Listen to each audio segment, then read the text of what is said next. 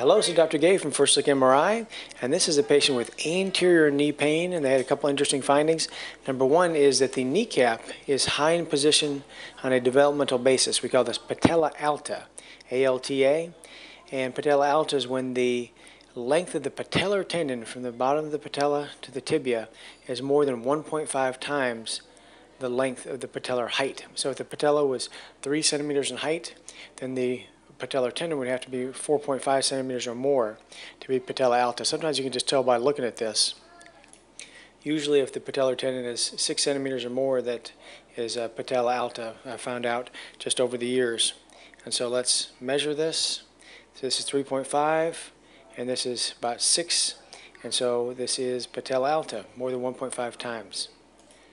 Now in this view, in axial fat suppressed T2 sequence, we see the patella. Normally it has more of a deep ridge centrally, and the trochlea has a deeper sulcus. So this is a congenitally shallow trochlear sulcus. It's relatively flat, and then again the patellar articular surface is relatively flat. We don't really see a medial and lateral facetus. There's this gentle curve here.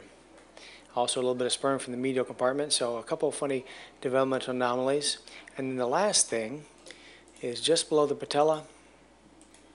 If we go down, we see this bright signal here. This is in Hoffa's fat pad, the upper outer corner of it, and this is fatty impingement. There's abnormal pressure, and the fat is getting pinched here over the lateral trochlear ridge. Normally when we see this is with lateral patellar subluxation. A lot of times they have a congenitally high trochlear ridge here, but this is normal size, but it's just related to abnormal mechanics of stress from these other findings. And we can appreciate this on the sagittal images as well. If we go laterally, we see it right in this area here. See how white that is? Normal fat down here, fat suppressed is dark. Here really, really bright. So fatty impingement in the Hoffa's fat pad superior lateral margin associated with this patella alta. You also had a little bit of bright signal in the patellar tendon here, some minimal tendinosis. And that's it. Thank you very much.